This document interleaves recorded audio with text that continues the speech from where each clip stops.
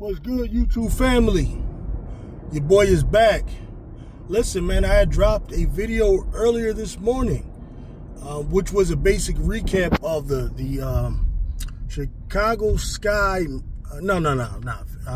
Indiana Fever versus the Phoenix Mercury game, as well as the Seattle versus the Atlanta Dream game. Early this morning.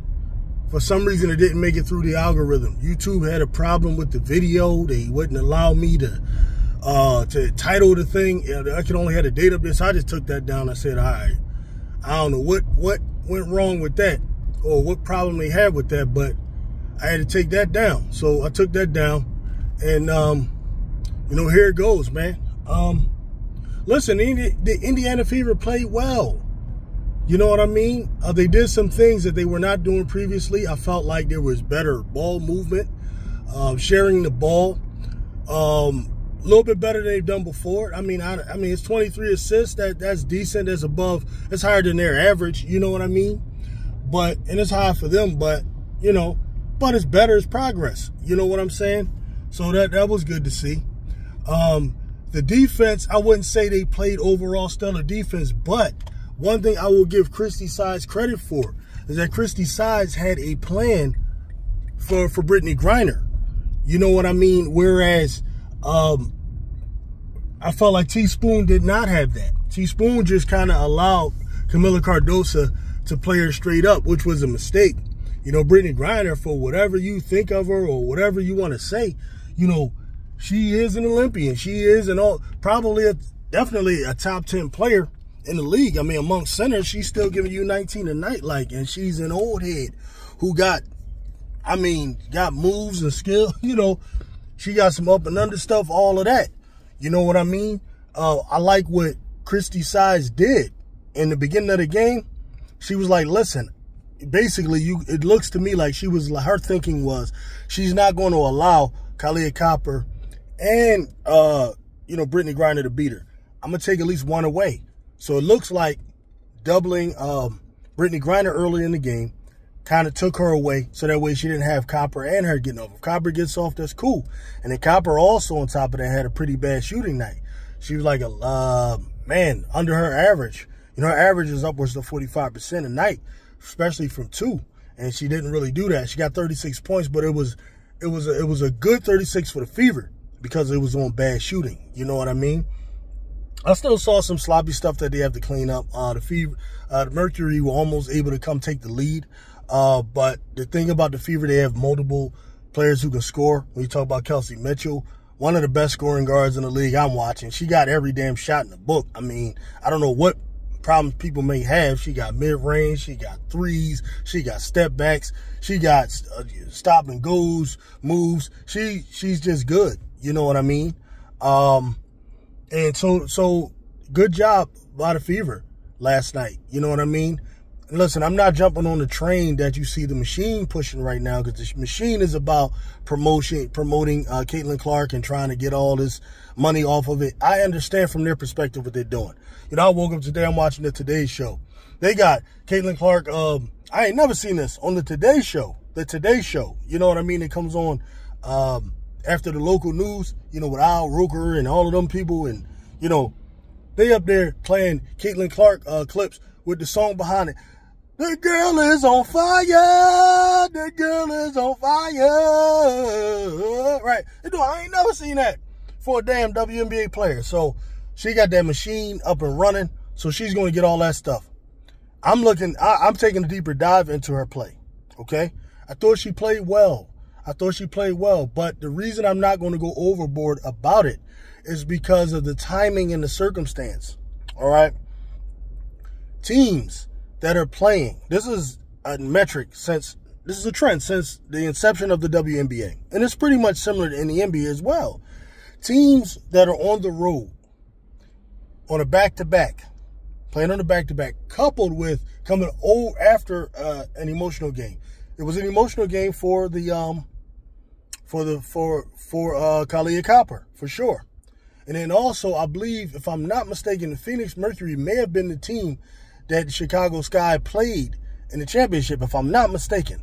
But there was a number of trends that were favoring the Fever. That if you're a betting man, if you do that, and I look at all these things when I have done those things before. If you're a betting man, you will bet the Fever in that game. They're at home, got a team coming off the road who just played the night before. The Star literally had an emotional game, so you could almost bet that Kahleah Copper was likely going to struggle in that game. And then I got to give Aaliyah Boston a lot of credit. She is one of the best players I've ever seen stick Brittany Griner. Leah Boston is strong. She's stout, you know what I mean? And that gives Brittany Griner problems. It really does. Brittany Griner is like ready to fight Aaliyah Boston damn near every game I've seen. She almost ready to knock her head off because she can't stand how relentless she is. And y'all Fever fans better credit Aaliyah Boston for that, man. You're not winning games without that. You know what I mean? As far as Caitlin Clark had a very sizzling first half with 16 points. She shot 50% from the field.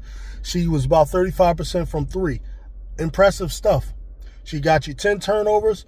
She got you 10 assists, 5 turnovers. You want to see that assist-to-turnover ratio be a little better than that. Because a lot of those turnovers I saw on consecutive plays when I watched the game,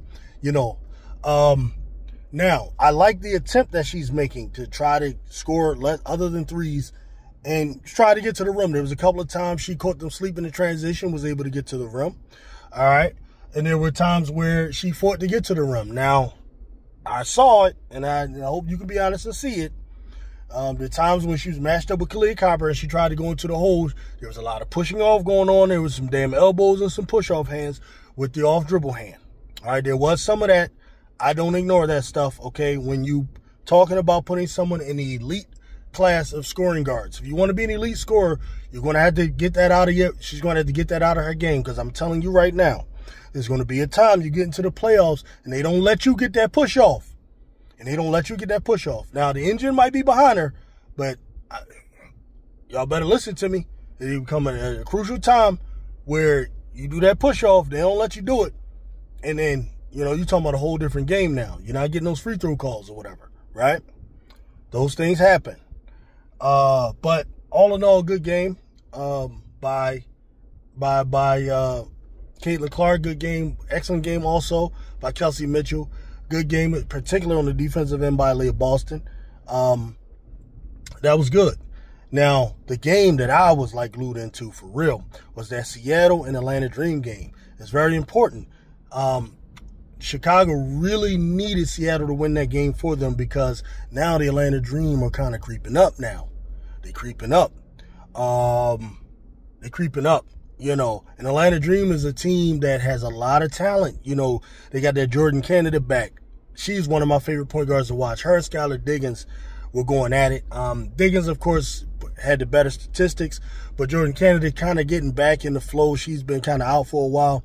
Skylar Diggins, to me, right now, is the best point guard in the WNBA. When you talk about both sides of the floor, she has a ridiculous defensive rating of a 91, and I saw it in action. The way some plays she was making, there was this one sequence where she came away with, she goes, makes a three, comes back, steals the ball from Alicia Gray, scores in transition on a layup.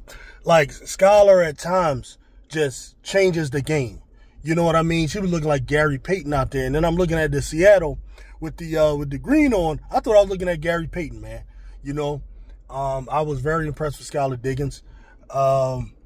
Jewel Lloyd made one of the most spectacular, difficult shots I've seen anybody make.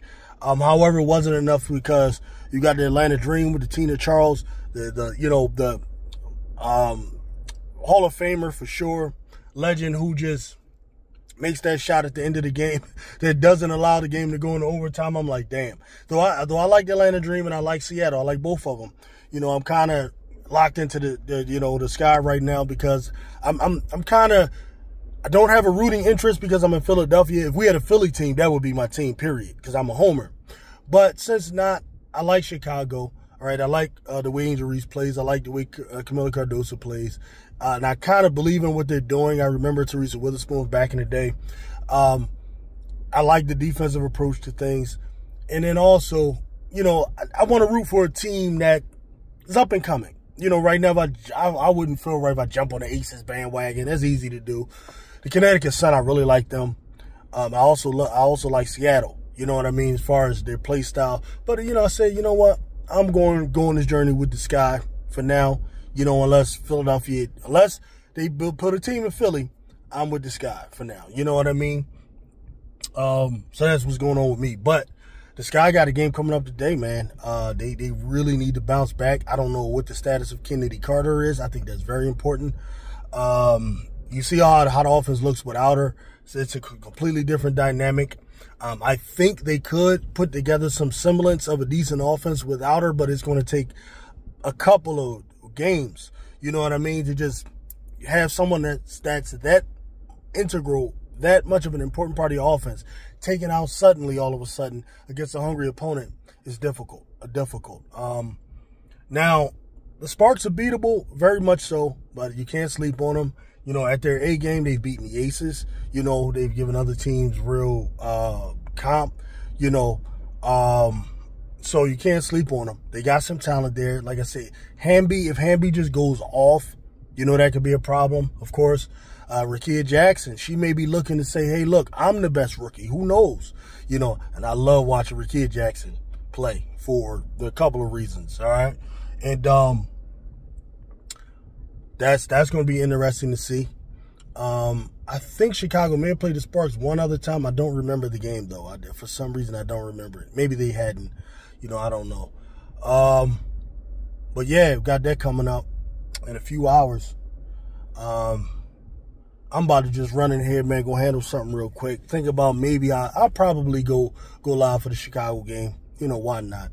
At least at some point in the game, you know what I mean? If not, I'll be over there chilling with Showtime for sports and maybe flipping through Cess Talks and, you know, all of the various great content creators who will be going live during the game. You know, I'll either be live or I'll be supporting one of them. You know what I'm saying? So that's pretty much what I got, man. I'll check y'all out later. Peace out.